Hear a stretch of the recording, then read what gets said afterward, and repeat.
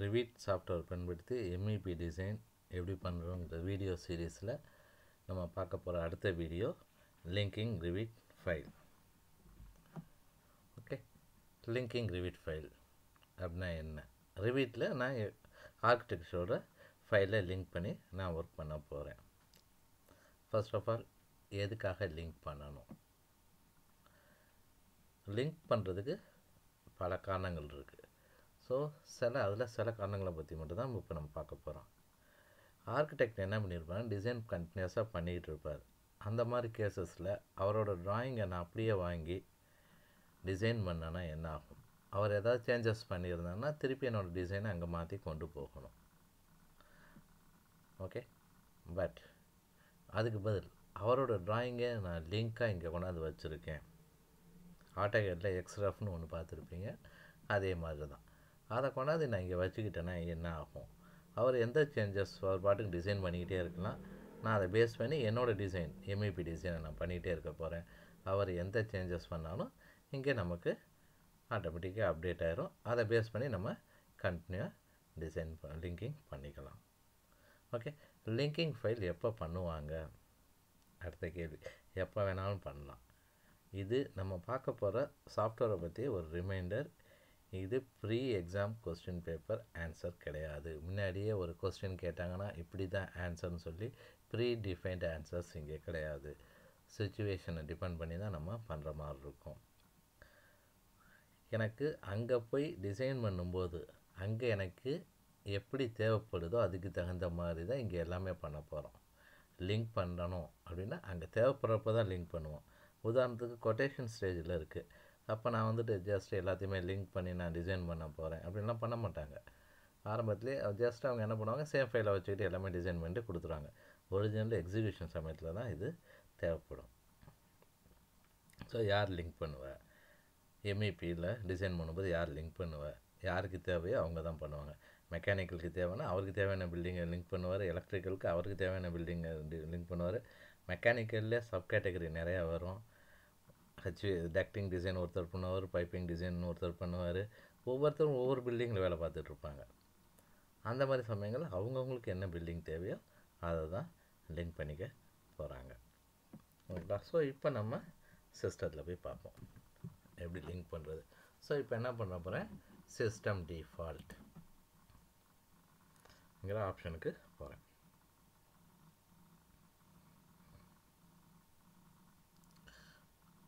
So எனக்கு open ஆகிடுச்சு. இதிலே போனீங்கன்னா இன்சர்ட்னு ஒரு டேப் இருக்கும், இந்த இடத்துக்கிட்ட இருக்குது. இதில் லிங்க் ரிவிட். ஸோ இதில் தான் நான் பண்ண போகிறேன். ஓகே, இதை பண்ணுறதுக்கு முன்னாடி எனக்கு சின்னதாக ஒரு பேஸ் பாயிண்ட் அண்டு சர்வே பாயிண்ட்டுன்னு 2 இருக்குது. அதை பற்றி பார்த்துருவோம். வியூவில் போனீங்கன்னா விசிபிலிட்டி கிராஃபிக்ஸ்னு இருக்கும், அல்லது விஜின்னு டைப் பண்ணலாம். ரிவிட்டை பொறுத்தவரையில் நீங்கள் விஜின்னு டைப் பண்ணால் போதும், என்டர் கீ அடிக்க தேவையில்லை. டேரெக்டாக விஜின்னு டைப் பண்ணிங்கன்னாவே ஆட்டோமேட்டிக்காக ஓப்பன் ஆயிரும். நானும் ஜஸ்ட் இப்போ விஜின்னு தான் டைப் பண்ணேன். ஸோ இதில் மாடல் கேட்டகரியில் இதில் என்னென்னா எனக்கு எந்த வியூஸ் எல்லாம் வேணுமோ நம்ம இங்கே ஓப்பன் பண்ணிக்கலாம். இதே பின்ன லேட்டரான் ஒவ்வொரு டிசைன் பண்ணும்போதும் பார்ப்போம். இங்கே பார்த்தீங்கன்னா ப்ளஸ் சிம்பிள், சைட்டுக்கு நேரம் ப்ளஸ்ன்னு இருக்குது. ப்ராஜெக்ட் பேஸ் பாயிண்ட், சர்வே பாயிண்ட்டுன்னு ஒன்று இருக்குது. ஓகேன்னு கொடுக்குறேன். ஓகே, இப்போ நான் ஜஸ்ட் ஒரு இதை நான் மூவ் பண்ணிக்கிறேன். ஓகே, இது ப்ராஜெக்ட் பேஸ் பாயிண்ட் பேர். ஓகே, இதை பேஸ் பண்ணி தான் என்னோடய பில்டிங் டிசைன்ஸ் எல்லாமே அந்தந்த பில்டிங்க்கு இந்த ப்ராஜெக்ட் பேஸ் பாயிண்ட் மாறும். இதை எங்கே மூவ் பண்ணிமோ நான் வச்சுக்கலாம். இந்த பாயிண்ட் இது சர்வே பாயிண்ட் பேர். இதுதான் ரியல் டைம் சர்வே. ஓகே, எனக்கு பூமியில் என்ன சர்வே பாயிண்ட் இருக்கோ லொக்கேஷன், அதை பேஸ் பண்ணி நம்ம இது பண்ண போகிறோம். இதை ஒரு நிமிஷம் அன்லாக் பண்ணிக்கிட்டு நான் மாற்றணும். இதை வேல்யூஸை 0ன்னு மாற்றிக்கிறேன். ஏன்னா இதெல்லாம் சின்ன ஒரு வேலை இருக்குது. இதை அன்லாக் பண்ணிக்கிட்டு நான் மூவ் பண்ணுறேன். இப்போ பாருங்கள், ஆக்சுவலாக இதை நான் மூவ் பண்ணி வச்சுருந்தேன். இங்கே 0ன்னு கொடுத்தோன்னே என்ன ஆயிடுச்சு பாருங்கள், ஆட்டோமேட்டிக்காக இங்கே போயிடுச்சு, இந்த ஆரிஜின் பாயிண்ட்டுக்கு போயிடுச்சு. இதை மோரலெஸ் ஆரிஜின் பாயிண்ட் மாதிரி தான். ஓகே, ஸோ இதையும் மூவ் பண்ணி வச்சுக்கிறேன். ஏன்னா நம்ம லிங்க் பண்ணும்போது ரெண்டுக்கும் உள்ள டிஃப்ரென்ஸ் புரிஞ்சுக்கலாம் அப்படின்னா. ரைட், இப்போ என்ன பண்ண போகிறேன்னா இன்சர்ட் லிங்க் ரிவீட். ஸோ என்னோடய பில்டிங் இங்கே இருக்குது, வேரியஸ் பில்டிங் இங்கே ஓப்பன் பண்ணால் இங்கே பார்த்தீங்கன்னா இதான் நமக்கு எலிவேஷன் இது தெரியுது, அதை விட்டு தள்ளி இருக்குது சாம்பிள் 1. ஸோ ஃபைல் நேம் என்ன, ஃபைல் டைப் ரிவீட்டு தான், ஆர்விடி ஃபைலுங்க ரிவீட்டு தான். Positioning center to center, origin to origin, by shared coordinates, project base point to project base point, or manual origin, manual base point, manual center சொல்லி 7 options இருக்குது. இந்த ஆப்ஷன்ஸை நீங்கள் கரெக்டாக select பண்ணி எந்த இடத்துல எந்த ஆப்ஷன் கரெக்டாக செலக்ட் பண்ணணும்னு பார்த்து பண்ணணும். ப்ராப்பராக அதை பண்ணிங்கன்னா தான் உங்களுக்கு கரெக்டாக அங்கே பண்ண முடியும். ஜென்ரலாக எல்லாருமே என்ன யூஸ் பண்ணுவாங்கன்னா ஆரிஜின் டு ஆரிஜின் ஏங்கிறத நம்ம இப்போ பார்ப்போம். ஃபஸ்ட்டு சென்டர் டு சென்டர்னு நான் கொடுக்குறேன், கொடுத்துட்டு ஓகேங்கிறேன்.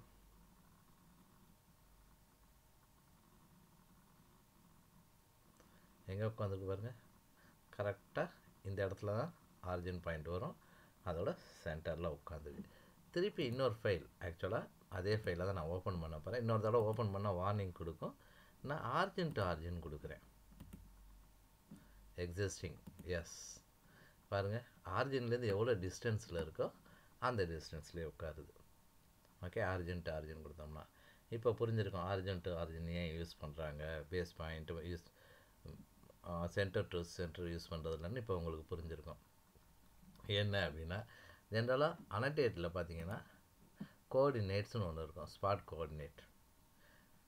பெரிய பெரிய ப்ராஜெக்ட்லலாம் டைமென்ஷனிங் பண்ணும்போது ஒவ்வொரு பாயிண்ட்டையும் இந்த கோஆர்டினேட்ஸை வச்சு தான் டிஃபைன் பண்ணுவாங்க. அந்த கோஆர்டினேட்ஸ் எங்கேருந்து வரும்னா அந்த ஆரிஜின்லேருந்து தான் டிஸ்டன்ஸ் ஸ்பெசிஃபை பண்ணும். இப்போ நான் சென்டர் டு சென்டர்னு கொடுத்துருந்தேன்னா ஆக்சுவலாக ஆரிஜின்லேருந்து குறிப்பிட்ட டிஸ்டன்ஸில் என் பில்டிங் இருக்குது, ஆனால் சென்டர் டு சென்டருங்கும் போது எனக்கு ஆரிஜின்கிட்டே வந்துருச்சு. இப்போ கோஆர்டினேட்ஸ் இதில் மார்க் பண்ணி நாங்கள் சப்கான்ட்ராக்டர் கொடுக்கும்போது என்னாகும், அங்கே போனீங்கன்னா அந்த இடத்துல பில்டிங்கே இருக்காது. அதுக்காக தான் சென்டர் டு சென்டர் நார்மலாக யூஸ் பண்ணுறது கிடையாது. இதே 2014 அண்ட் ப்ரீவியஸ் வெர்ஷனில் பார்த்திங்கன்னா டிஃபால்ட் வந்து சென்டர் டு சென்டர் தான் இருக்கும். இது ப்ராக்டிக்கலாக நிறைய ப்ராப்ளம் வந்துச்சுங்கிறதுனால ஆட்டோடெஸ்கில் என்ன பண்ணிட்டாங்கன்னா 16லேருந்து டிஃபால்ட் வந்து நீங்கள் ஓப்பன் பண்ணும்போது இங்கே ஆரிஜின் டு ஆரிஜின் தான் இருக்கும், சென்டர் டு சென்டர். நம்ம பை மிஸ்டேக் நம்ம யாருமே மறந்துட்டு பண்ணிடக்கூடாது. பை ஷேர்டு கோஆர்டினேட்ஸை கொஞ்சம் பின்னாடி பார்ப்போம், கொஞ்சம் நேரம் கழிச்சே பார்ப்போம். Base point to base point இப்போ பார்த்தீங்கன்னா ஓப்பன் நான் கொடுக்குறேன், சாரி ஃபைலை நான் செலக்ட் பண்ணல, ஓப்பன் கொடுக்குறேன். என்ன பண்ணுது, பேஸ் பாயிண்ட் எங்கே இருக்கோ அங்கேருந்து காட்டுது. இந்த பில்டிங்கை செலக்ட் பண்ணுறேன் பாருங்கள், இங்கே தான் ஆக்சுவலாக பேஸ் பாயிண்ட் இருக்கும் அந்த பில்டிங்க்கு, அதுலேருந்து இங்கே வந்து ஓப்பன் ஆகுது. இதுதான் வந்து base point to base point. அடுத்து மேனுவல் ஆரிஜின். என்னென்னா நான் மேனுவலாக நான் ஆரிஜினை வந்து டிஃபைன் பண்ண போகிறேன் பாருங்கள். நான் மவுஸை கொண்டு போய் எங்கே வைக்கிறேனோ அதான் ஆரிஜின் பாயிண்ட்டுன்னு டிசைட் பண்ணி அங்கேருந்து கொண்டு போய் எனக்கு வைக்கும். ஏன்னா இப்போ எனக்கு சிஸ்டர் பார்த்திங்கன்னா இந்த இடத்துல டிஃபால்ட்டாக இருக்குது, எனக்கு இது இல்லை வேறு தான் ஆரிஜின் பாயிண்ட் அப்படின்னு சொல்லி என்னால் டிஃபைன் பண்ணிக்க முடியும். அடுத்த option manual centre base point. திருப்பி பார்த்திங்கன்னா பேஸ் பாயிண்ட்லேருந்து எவ்வளோ டிஸ்டன்ஸில் இருக்குது, ப்ராஜெக்ட் பேஸ் பாயிண்ட்லேருந்து அதே டிஸ்டன்ஸில் எனக்கு வைக்கும். அடுத்த ஆப்ஷன் மேனுவல் சென்டர். ஸோ பாருங்கள் மவுஸு கரெக்டாக எங்கே கிளிக் பண்ணுறனோ அந்த பாயிண்ட்டை பில்டிங்கோட சென்டராக வச்சு நமக்கு ப்ளேஸ் பண்ணிடும்.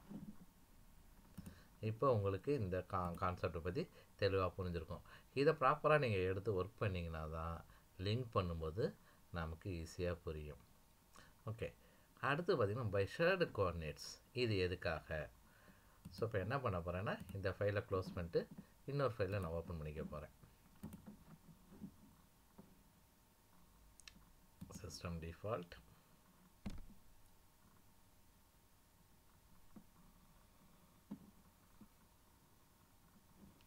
Insert link. நான் ஆரிஜின் டு ஆரிஜின்னு ஒரு ப்ராஜெக்ட் ஃபைலை ஓப்பன் பண்ணுறேன். எனக்கு இங்கே இருக்குது, அடுத்த ஃபைலை sample2 ஓப்பன் பண்ணுறேன். இந்த இடத்துல இருக்குது. இப்போ என்ன பண்ண போகிறேன்னா, எனக்கு இது எங்கே இந்த இது எங்கே யூஸ் பண்ணுவாங்கன்னா, ஜென்ரலாக ஒவ்வொரு இதுவும் தனித்தனியாக ஒரு பேஸ் பாயிண்ட்டை வச்சு டிசைன் பண்ணிடுவாங்க. அடுத்து என்ன பண்ணுவாங்க, இது எல்லாத்தையுமே ஒரு சிங்கிள் லேஅவுட்டில் மல்டிபிள் பில்டிங்ஸை ஒரு லேஅவுட்டில் கொண்டு வரணும். கொண்டு வரும்போது என்ன பண்ணுவாங்கன்னா, இந்த மாதிரி ஃபைல்ஸை லிங்க் பண்ணிக்குவாங்க. ஒரு லேஅவுட்டை ரெடி பண்ணிக்குவாங்க. லிங்க் பண்ணிவிட்டு அவங்களோட பில்டிங் லொக்கேஷன் எங்கே வேணுமோ அங்கே மூவ் பண்ணி வச்சுக்குவாங்க. இப்போ இதை நான் அந்த பில்டிங்கை செலக்ட் பண்ணிக்கிறேன். நான் என்ன பண்ணுறேன், இங்கேருந்து மூவ் பண்ணி இந்த சைடு எனக்கு வேணும். லேஅவுட் எப்படி இருக்கோ அதுக்கு தகுந்த மாதிரி நான் மூவ் பண்ணி எல்லாம் ரொட்டேட் பண்ணுறதுனா கூட பண்ணிக்க முடியும். மூவ் பண்ணி இதை இங்கே கொண்டு போய் வச்சிடறேன். ரைட், வச்சுட்டு என்ன பண்ண போகிறேன்னா, இந்த மேனேஜில் பார்த்தீங்கன்னா இந்த இடத்துல பார்த்தீங்கன்னா அக்யூர் கோஆர்டினேட்ஸ், பப்ளிஷ் கோஆர்டினேட்ஸ். இப்போ நம்ம இங்கே பப்ளிஷ் கோஆர்டினேட்ஸை மட்டும் பார்ப்போம். அக்யூர் கோஆர்டினேட்ஸ் வந்து நம்ம இங்கே இந்த இதில் பார்க்க மாட்டோம். பின்னாடி லேட்டரான வேறு வீடியோஸில் நம்ம பார்ப்போம். Publish coordinates. ஸோ ஃபஸ்ட்டு இங்கே பார்த்தீங்கன்னா லொக்கேஷன் கேட்குது. கிளிக் பண்ணுறேன்.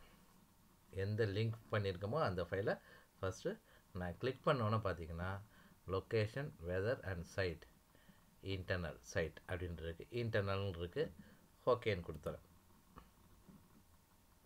திருப்பி அதே மாதிரி பப்ளிஷ், திருப்பி இதை செலக்ட் பண்ணுறேன். திருப்பி அதே side, internal side, same site தான் கொடுக்க போகிறேன். கொடுத்துட்டேன். இப்போ இந்த ஃபைலை சேவ் பண்ண போகிறேன். ஜஸ்ட் ஒரு லிங்க், எனி நேம். சேவ்னு கொடுத்ததுக்கப்புறம் பார்த்தீங்கன்னா இங்கே ஒரு ஆப்ஷன் வரும். You have change the current position in sample1 RVT. What to you want to two? Save the new position back to the link. Do not save. Return to the previous saved position when link is reloaded or reopened. Disable shared positioning. So இதை click பண்ணனா எனக்கு shared position வரும். இதை தான் நான் first click பண்ணணும். ஏன்னா இப்போ நான் லொக்கேஷனை நான் சேஞ்ச் பண்ணி வச்சுருக்கேன். ஸோ இங்கே லொக்கேட் பண்ணால் தான் எனக்கு வரும். திருப்பி அடுத்து பொசிஷன் இன் 2 கேட்குது. Okay, save.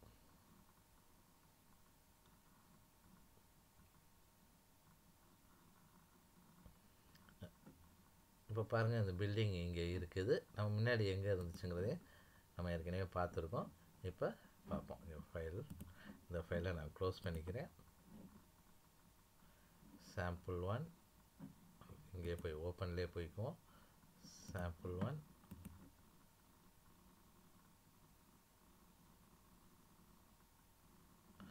ஓகே. இப்போ போயிட்டு insert, link Revit, sample2 by shared coordinates.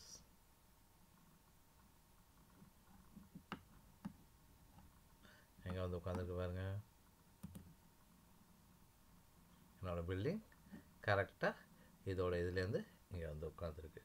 So இந்த மாதிரி தான் நம்ம வந்து ஃபைல்ஸ் எல்லாம் லிங்க் பண்ணி நம்ம ஒர்க் பண்ண போகிறோம். ஓகேங்களா? ஸோ இப்போ இது வரைக்கும் எப்படி லிங்க் பண்ணுறதுன்னு பார்த்தோம். ஸோ இந்த வீடியோ பிடிச்சிருந்துச்சுன்னா இந்த யூடியூப் வீடியோவை சப்ஸ்கிரைப் பண்ணுங்கள். கட்டாயம் சப்ஸ்கிரைப் பண்ணுங்கள். உங்களோட ஃபீட்பேக்ஸை கமெண்ட் பண்ணுங்கள். எதுவும் டவுட்ஸ் இருந்தால் கூட நீங்கள் அதில் கமெண்ட் பண்ணலாம். அல்லது இங்கே கொடுத்துருக்க நம்பருக்கு வாட்ஸ்அப் பண்ணலாம். அல்லது இமெயில் ஐடிக்கும் நீங்கள் மெயில் பண்ணலாம். தேங்க்யூ.